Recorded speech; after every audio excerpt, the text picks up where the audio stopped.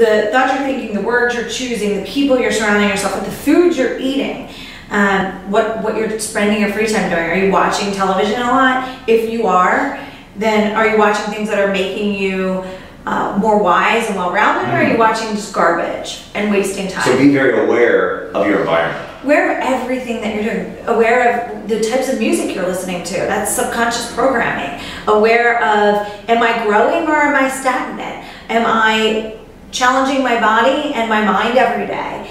So I always say, are you working on the 3 Ps every day? So are you working on your physical development, your personal development, your professional development every day? So asking yourself that. Yeah, and becoming more organized and more thoughtful about how you're living your life, and then how you're doing that. So that's big picture. Yeah. But then also micro, how are you living your life every day?